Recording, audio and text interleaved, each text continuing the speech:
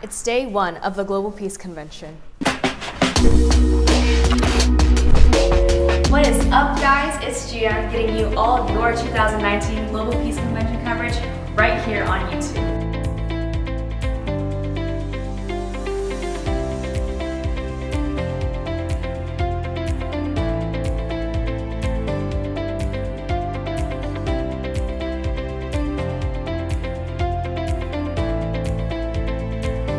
So there are two forums that are going to kickstart our convention today, the Global Peace Youth Forum and the Women's Forum. And the Youth Forum starts right now.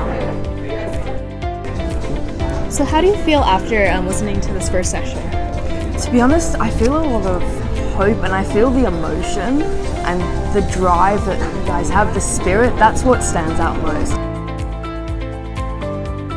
During the keynote address, Shin Won-moon mentioned how Korea sustained through the ideals of Hongik-inga from the leaders and the people. The young people are the engines towards transforming this world through the Korean dream. So the first session just ended, where they emphasized the importance held in the youth in building a peaceful, ideal nation. The youth are the ones who should initiate this peace building through global partnerships.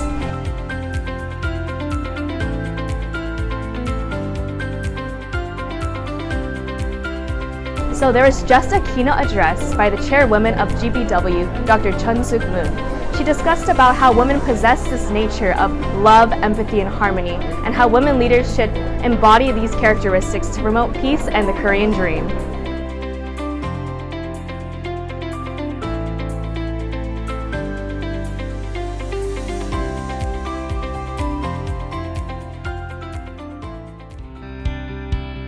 So we are here with Risa Perea, who just spoke at this session. Hello. Hello. Hi, so in your presentation you explained that the Korean dream is universal. Can you further explain that, please? Well, something we learned in our project is that every single country has these core values and history that can resemble the Korean dream.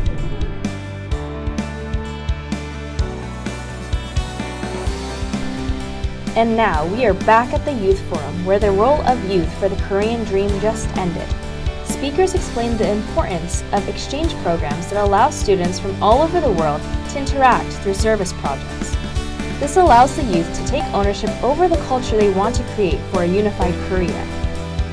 We are walking into the Global Peace Women's Service Project, where North Koreans, South Koreans, and foreigners are making kimchi for North Korean defectors.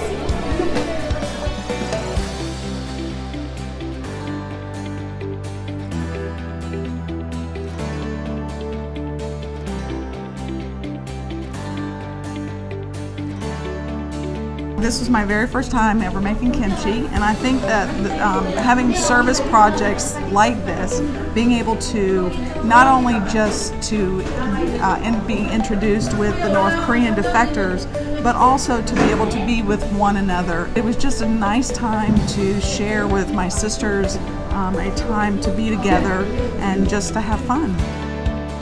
It has been such a crazy day with so much inspirational content.